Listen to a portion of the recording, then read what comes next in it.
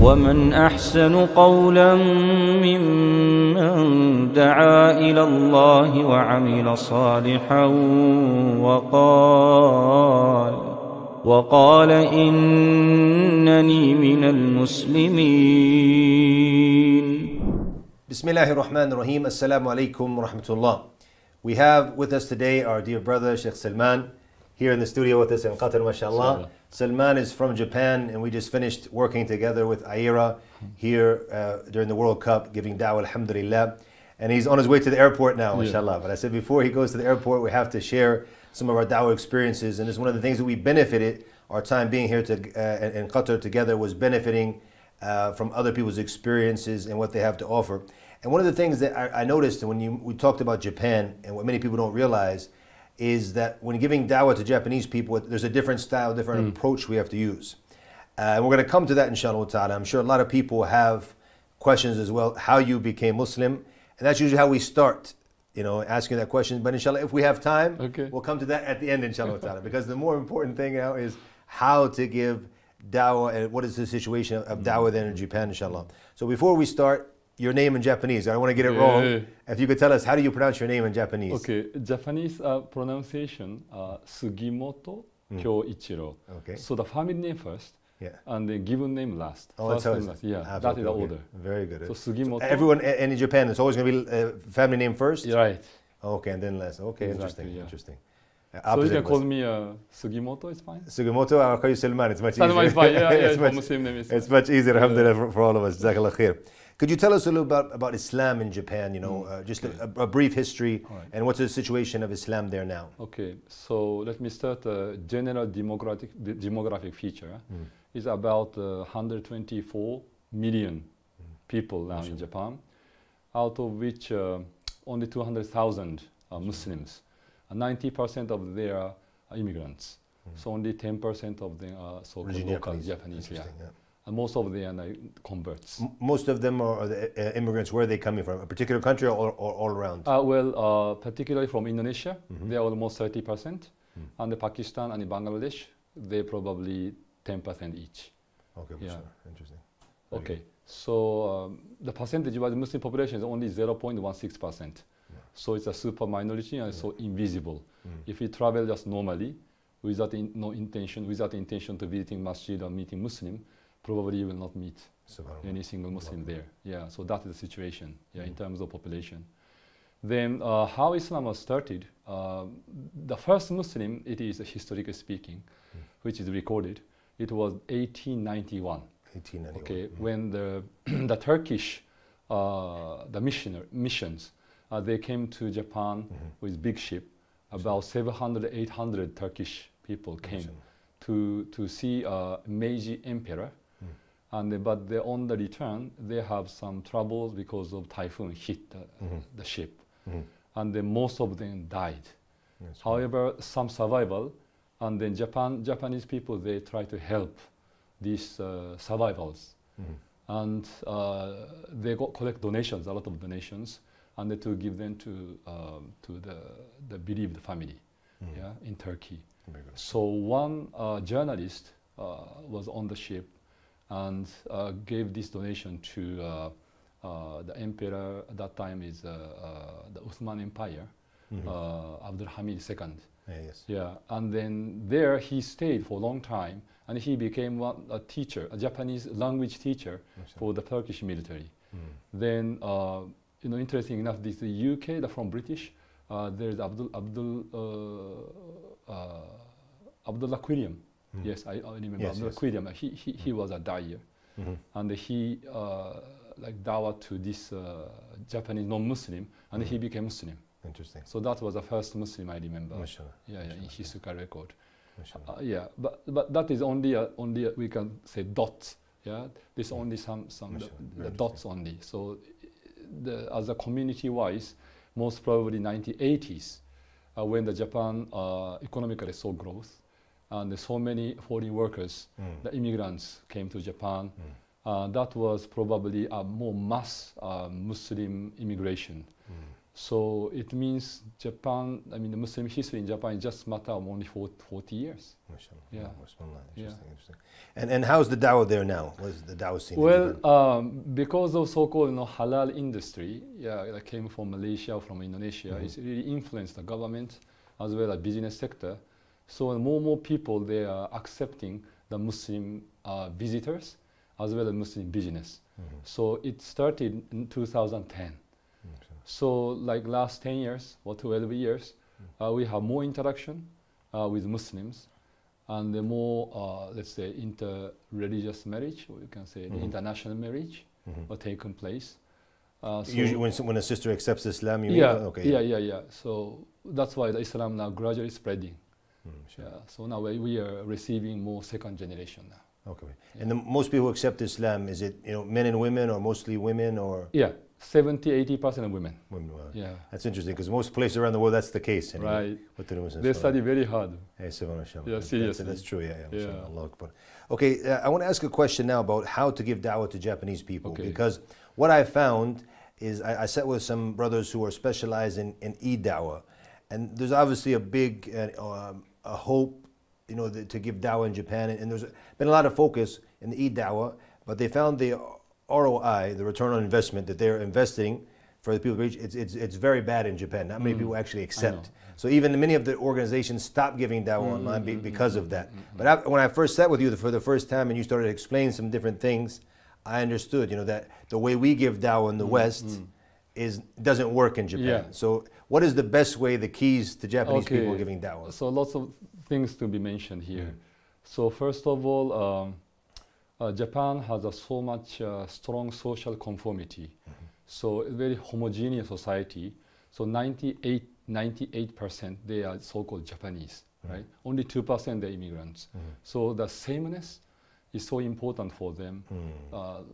So, to become Muslim is to be different, right? Different, okay. Yeah, socially, culturally become alienated.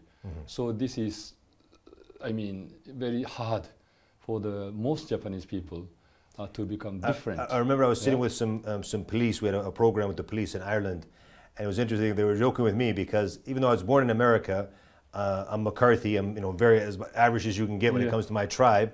And they said, now you're back in your homeland, but you've become a migrant as well because you're a minority, because you're Muslim. So you're actually joined the minorities, even though you're from one of the major tribes of Ireland, subhanAllah. So I understand that well, subhanAllah. So that is the one factor. So that's why we need to start gradually and establish a brotherhood or sisterhood. First, build up the trust and the human relationship before we really talk about the Islam in detail. Because people first and foremost have to have family and community, rather than just only having a faith. This faith cannot be sustained alone.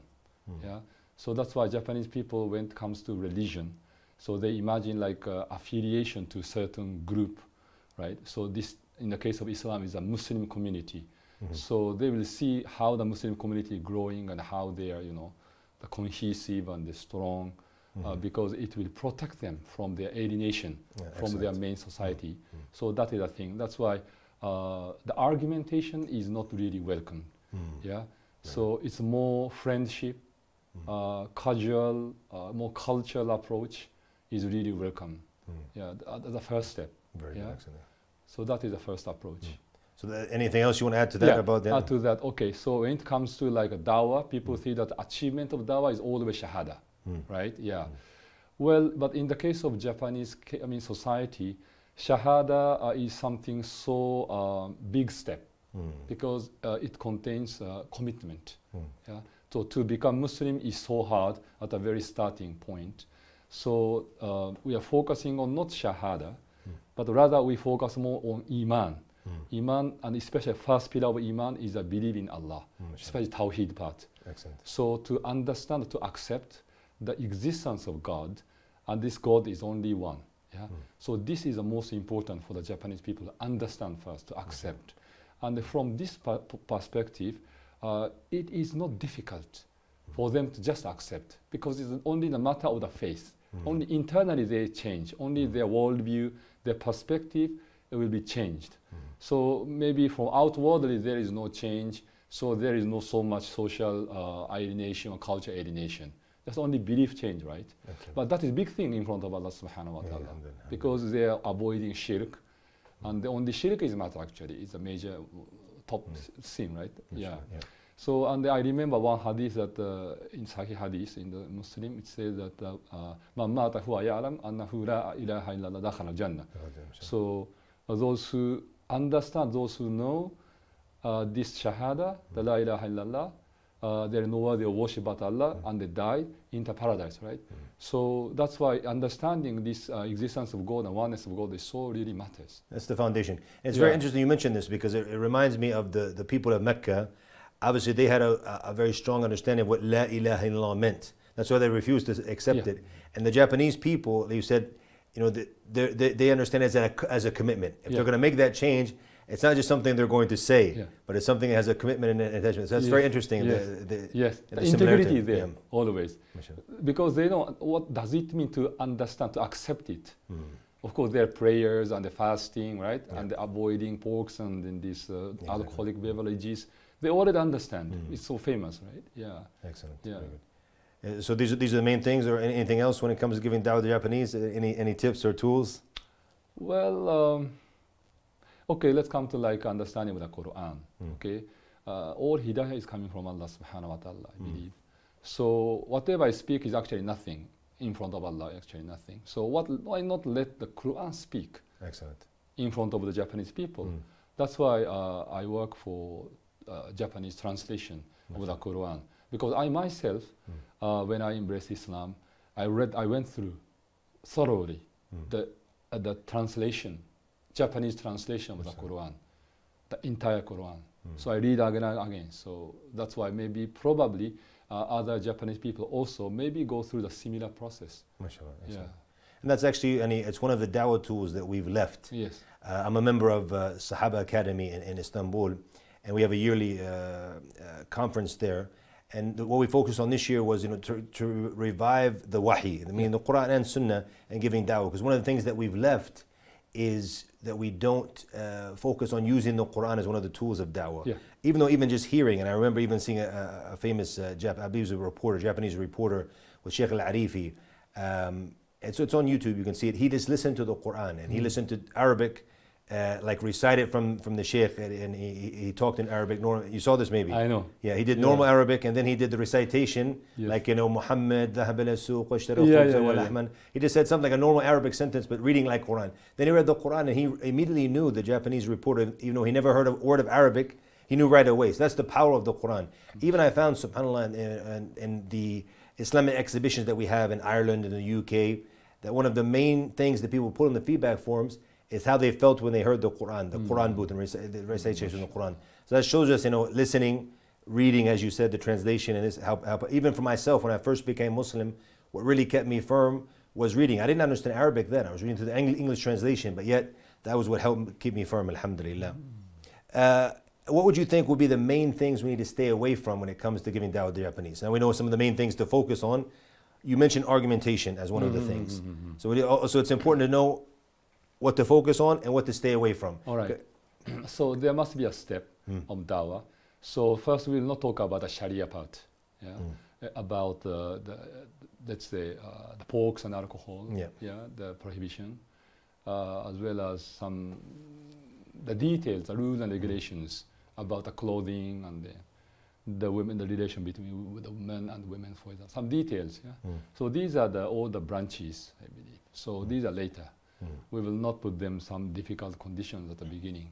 So always go to the Tawheed, most foundational information or knowledge. Excellent. Yeah, that is something. And interesting enough, you're saying that because in the hadith of Aisha radiallahu anha, that she mentioned the Prophet ﷺ, he said that if it came down in the beginning to your people in Mecca to leave alcohol, to leave fornication, leave these things, they would have never left it. So then even for them, when they accepted Islam, it had to be gradually. So that's important for us as du'a to take the same principles, the same teachings, in order to teach the people, gradually, and these type of things that we know are going to make them run away. Exactly. So that's important to understand.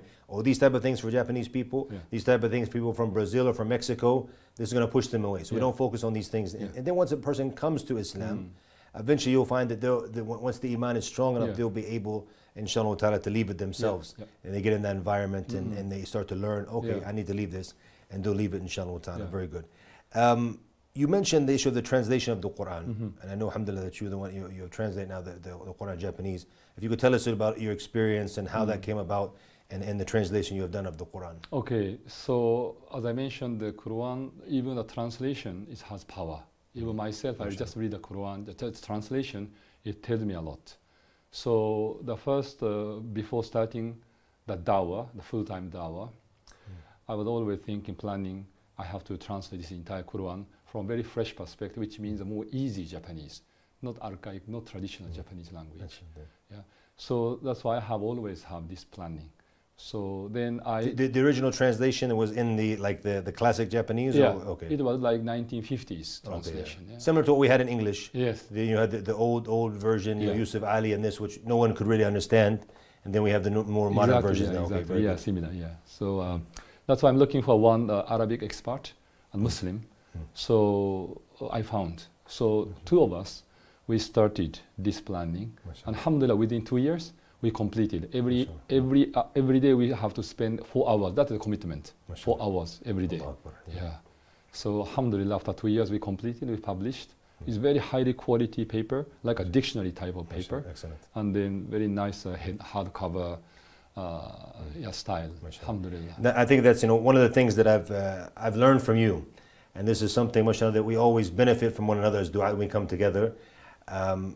Even if someone has, you can find some of our elders who actually have maybe more experience sometimes, but that doesn't mean you can't benefit from someone else. We benefit from all of each other all of the time. It's important. And I remember Imam al-Bukhari, he said something very amazing to Imam al-Tirmidhi. Imam al-Tirmidhi was his student. And he said to him, I've learned more than you learned from me. And he said, Imam al-Tirmidhi was shocked. He said, how is that? He said, because all of the questions you ask, So I tell the brothers, that we need to, I always look at myself as a student. So I'm always constantly learning. When I find something, I take it. So the issue you said right now, commitment, 4 hours a day. And that's a great lesson for the brothers and sisters who are watching with us, is to focus on committing. When you commit to something, 4 hours a day, and then it gets done. But if you were just to give it something, a couple hours here, a couple hours there, you would probably be 10 years down the line and you still wouldn't have it completed. So that commitment. And another benefit that I benefited, and go back to what you mentioned earlier about, it's not about the shahada, focus on the shahada.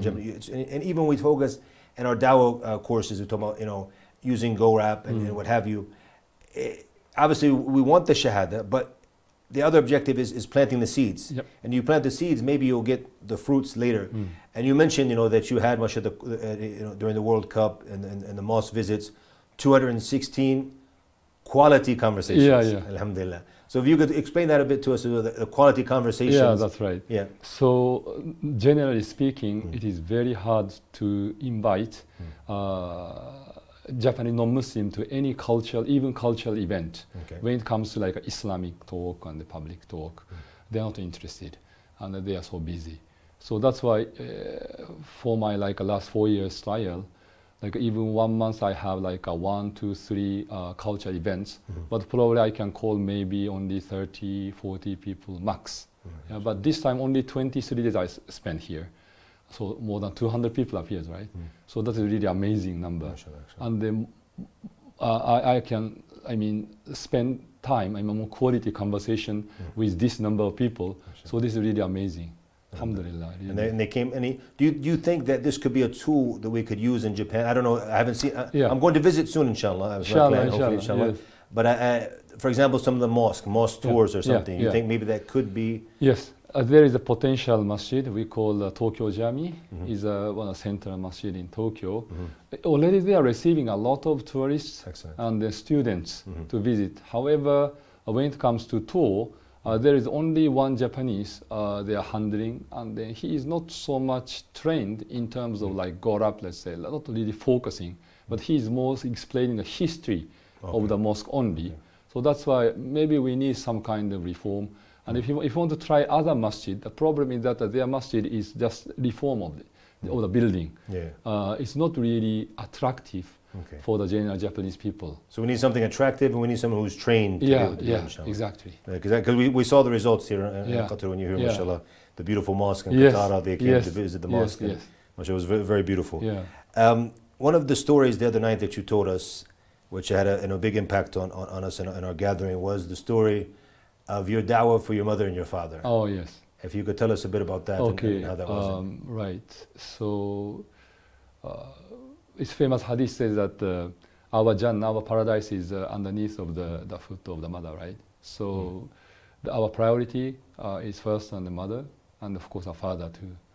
So always, this all I think the reverts, they have wish, very strong wish. Their parents become Muslim one day. Although it's very hard because we know each other so detailed. So there is strong rejection also. I mean, So that's why it's similarly, I also faced a very strong rejection from the beginning. I could say that almost 20 years. I tried for 20 years. Just briefly speaking, I try to speak basics of Islam, try to explain them, but always, get negative reaction. Especially my father got angry many times. So it really prevents me from doing, again and again. So, but I always, after prayer, I make dua. So what to do? So just I got idea that first we have to rebuild, normalize the relationship. So I try to give the gifts for my father, what he likes. So that is the coffee. He loves coffee. And then some Japanese people drink a lot of coffee as well. The Prophet ﷺ said, "Tahadu tahabbu." If you give gifts, and it creates love amongst you. Exactly. So coffee and nuts. Nuts. So I continuously, like every month, I start giving. Excellent. So one day he just opened his the heart, and just inviting us, including my wife, to visit his. Your wife is also from Japan, or from Indonesia. Indonesia, okay. Indonesia, So we visited during holiday. Then. The beginning is quite hard to, of course, talk about Islam from the very beginning. So almost I spend 4 or 5 hours before starting about Islam. So what I tried to do was that I tried to focus their problem. Probably my parents have already reached to 75 years old. So they have some concerns and worries. So I try to understand from their conversation what their main concern. So they have 2 main concerns. About the house. Generally in Japan, the first son have to take care of the house, have to succeed for next generation. So I'm, as a first son, so I'm responsible to take care of the house. But while now I'm living far away from my parents because of my job, so they're concerned. So who will take care of this house? So I said, I will take care of it, don't worry. So first worry removed. The second worry is about their physical condition. Or mental condition. Still they are okay, physically, mentally okay, but we don't know what will happen. So after they are become very forgettable, physically weak, then who will take care of them? So we said, it's okay, we can take care of you. So the second worry is also removed. So after that, my father just asked me one question, why do we have beer? So I said, in order to understand your question well, so you need to understand the basics of Islam. So do you have 10 minutes? So I started Gaurav. Excellent. It's very important for the viewers as well to understand as well that we talk about Gaurav, and it works. It has been proven. It's a proven method. However, I try to customize in Japanese version. Gaurav for Japanese. Especially in terms of oneness. Excellent. Oneness part is I customize especially for Japanese. So anyway, after 10 minutes, my father asked me, then what do you want? He asked me, what do you want? So, my wife and myself, this is something you didn't expect that, right? We didn't expect so. Allah Akbar. So immediately my wife said that, okay, we need shahada. Allah Akbar, mashallah. You testify, there is none worthy of worship but Allah, and then Muhammad sallallahu alaihi wasallam is his messenger. So they repeated again and again. Alhamdulillah. Excellent. Of course, they understand meaning because I already explained in 10 minutes. So alhamdulillah. So we make sujood shukr. Like this Moroccan with the players. team, Yeah. Very good. Yeah. Excellent, mashallah. Jazakallah khair. Yeah. Congratulations, mashallah. It's very good. Alhamdulillah. Okay, now the question I think everyone wants to know as well, briefly, how you reverted to Islam. Okay. Your story. Okay. So when I was 20 years old, when I was a university student, I met a Muslim student in my department from Bangladesh. Yeah. My major was culture anthropology. I study different culture. I'm interested in different culture. And he's from Bangladesh. And we came across, became friendship because English language, actually. Yeah, he only speaks English, and he wants to learn Japanese from me. I also want to practice English, so we made friendship. Then one day he invited me to his hometown in Bangladesh. Yeah. So in summer vacation, I spent 1 week. Yeah, and visited. But I faced so much culture shock there. So much culture shock. Yeah, big difference. Huh? Yeah, big difference. It was 1996. Still, the Bangladesh was so under development. And when I arrived at the airport, there's so many poor people, the beggars. They surrounded me, like more than 50. So what is this? I've never encountered this kind of situation. Then when the street, street children are sleeping on the street, on the road. So what is this? So I was thinking that. Yes, I can imagine being from a place like Japan. Yeah, was this your first time outside of Japan? Yes, it was first my trip overseas. Wow. That was Bangladesh. So what happens? So I thought they are just simply born in Bangladesh. They are that condition. I was just simply born in Japan. Maybe in education and then maybe the health are secured. So what is this? Because they have no rights, they have no decision to make where they should be born, right? So from the very birth, there's huge difference around the world. Some people simply because born in some poor family, they are poor. Some people are born in the very rich family, they are rich, right? Exactly. So I think we are just thinking about this life alone. Then actually there is no significant meaning, because from the very starting point, huge difference, and you cannot make balance eventually. So what is this? I was thinking like this, and while I'm thinking, I experienced a very good family relationship with my friend. He has extended family; they very warmly welcome me, and even I visited his hometown, the village. The people are very poor. The children are just running naked, but they are very energetic and very welcoming. So what is this? They are energetic. Interesting. So I know they are Muslim, all Muslim. So maybe there's something to do with Islamic value or Islamic teaching or not. So after back to Japan, then I start reading the books on Islam. So that time there's no internet, no email. So I went to public library to find the Quran. I found the Quran translation. Then I start reading. I found a very unique concept, the concept of akhirah. Yeah, life after death, which almost all Japanese people never think about it every day. Even 1 second they never think about. That's amazing. So busy, right? Yeah. Oh, so if I think about this concept into consideration, really, then I can solve my first question, the problem. Because the place of birth actually doesn't matter. Where you are born in Bangladesh or Japan, it doesn't matter. What matters is how we live, how we spend our time, our resources, in which direction, is a good or bad. So there is a mizan, the scale, and will be judged justly. Because the judge is Allah subhanahu wa ta'ala. There is no single injustice on the akhirah. So it can be balanced. So that's why it gives me really solution to the question. Yeah. And secondly, I also encountered the unique concept of God. I never imagined that there is a definition of God.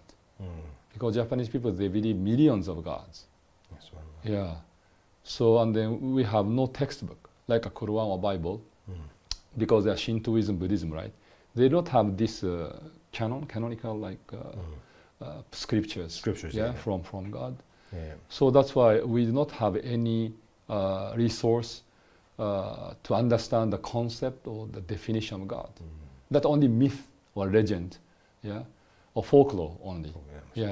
So that's why when I read this, the 112, Kul huwallahu ahad, say He is Allah. The what people believe the great power is named Allah, and only one only. So such a simple explanation. So simple. And I was thinking that time, do we need more than one God? This one God can create everything. I mean, every created things. Khalas. But there is no necessity to have more than one God, logically speaking, because one God can create, but we need at least one God because we exist. As a design, right? We have a design, so there must be one designer at least. Exactly. At least one designer. But do we have to have more than one designer? Not necessary. Not necessary.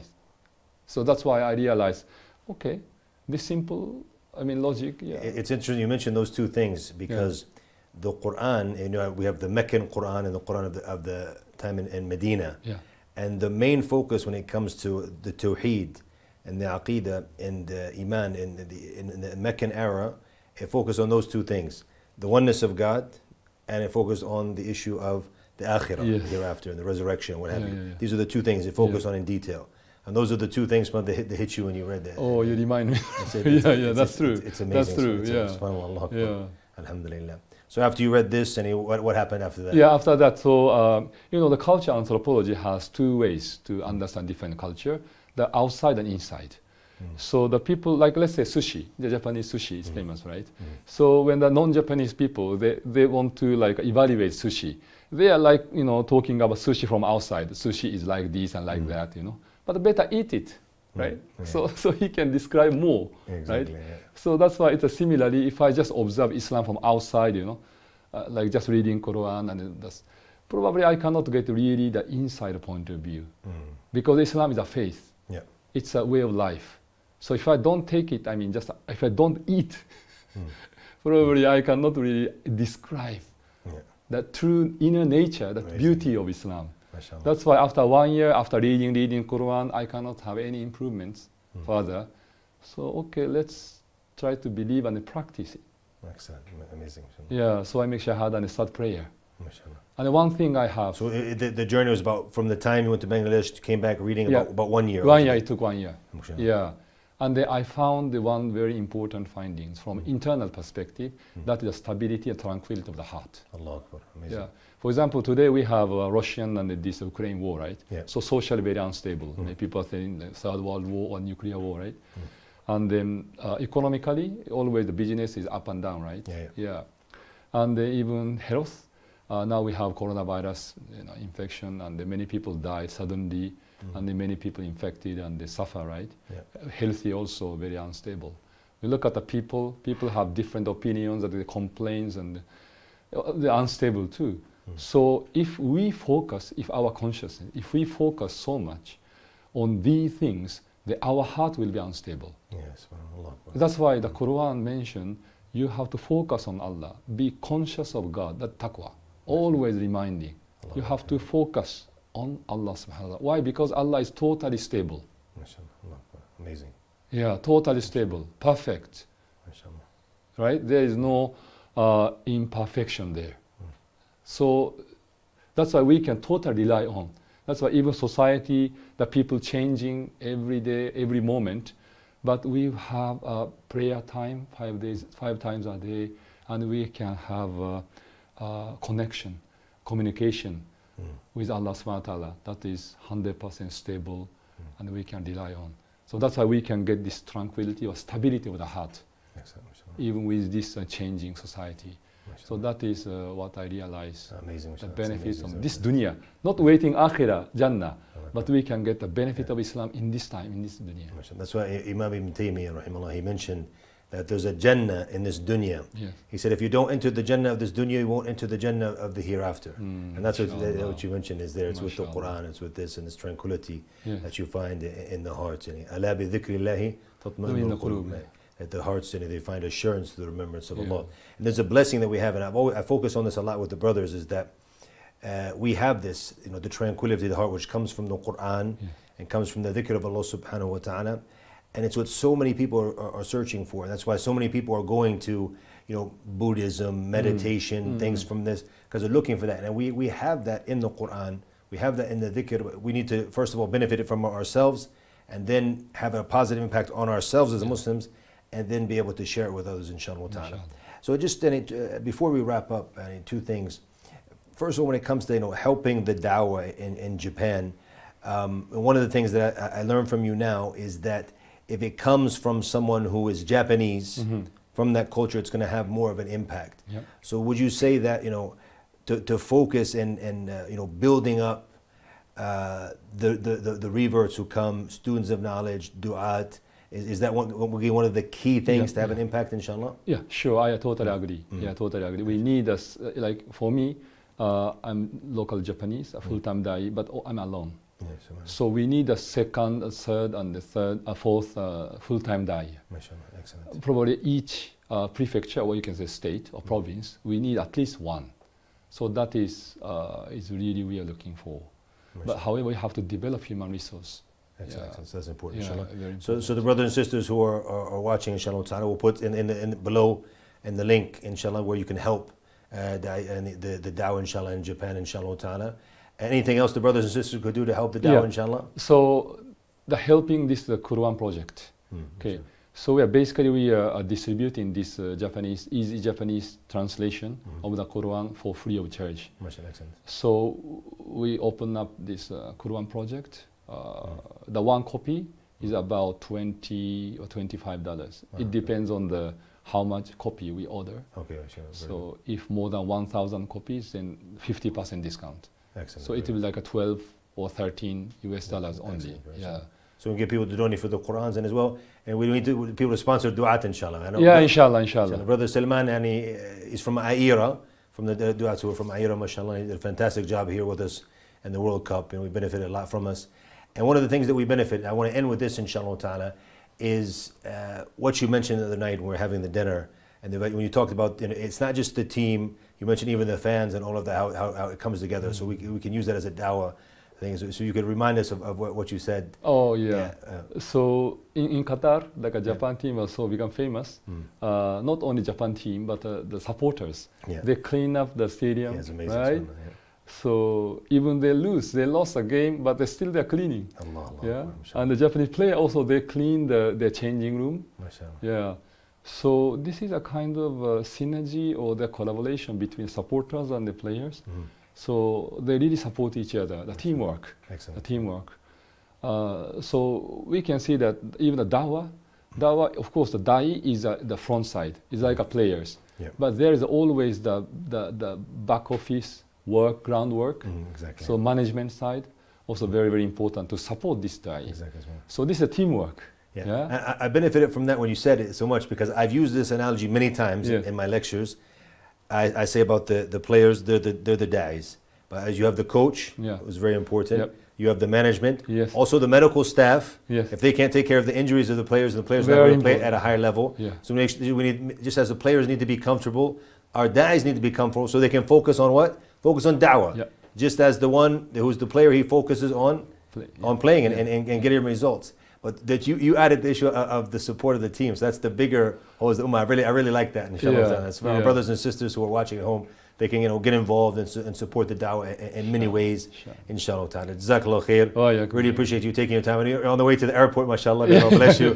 And we had a very long day at the stadium, mashallah, and going around, mashallah. So may Allah bless you and bless your efforts. You've been away from your family for a long time. May Allah bless your family. Having sabr as well for letting you be here for all this time. Alhamdulillah. Alhamdulillah. So inshallah, we'll keep in touch and hopefully we're going to visit you soon in Japan, inshallah. Jazakallah khair, akhi. My pleasure. Jazakallah khair. Jazakallah khair. Assalamu alaikum. ومن أحسن قولا ممن دعا إلى الله وعمل صالحا وقال إنني من المسلمين.